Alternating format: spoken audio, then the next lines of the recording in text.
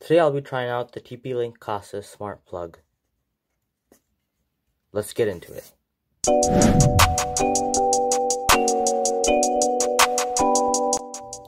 Hey guys, I'm realtechnerd, and before we get into the video, please subscribe and hit the bell icon to be notified whenever I post a new video.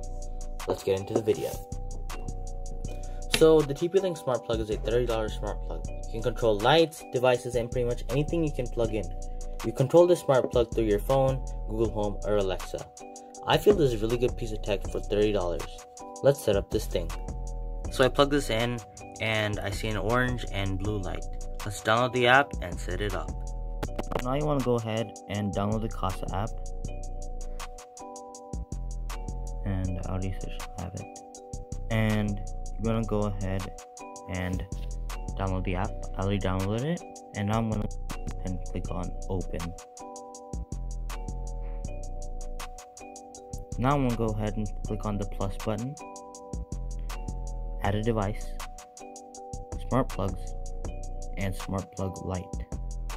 Now it's going to tell me to plug in my smart plug and my Wi-Fi connection. I'm going to go ahead and press next. And it should start kind of finding the smart plug. Something like that. And you want to confirm that it's orange and blue. Yes.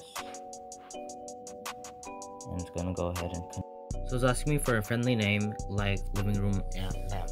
Now I'm just going to put light. So light.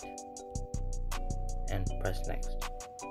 Now it's going to ask me to choose an icon for your smart plug. I'm going to go ahead and put the light bulb because my device is a light. And I'm going to press save. Now it's going to say almost done. You've configured your smart plug, but you need to turn on remote control from settings. You use your plug away from home. You want to go ahead and press OK. Launch the not the Play Store. I'm going to launch the Google Home app, and I'm going to go ahead and check if the Kasa light is there. Now, if you haven't connected your Kasa account before, then you wouldn't see this. It would show up on here saying set up a new device, but I've already done that. Good to go. But if you want to go ahead and press add, set up device, and then works with Google. Have something already set up, and then just search up your TP-Link Kasa. I have it there. And yes. So I have the sample light test out the smart plug. So I'm gonna go ahead and plug this in. And watch this. Hey Google, turn on light. See, it turns it on. Or I can also say, hey Google, turn off light. And turns it off. It's pretty cool, right?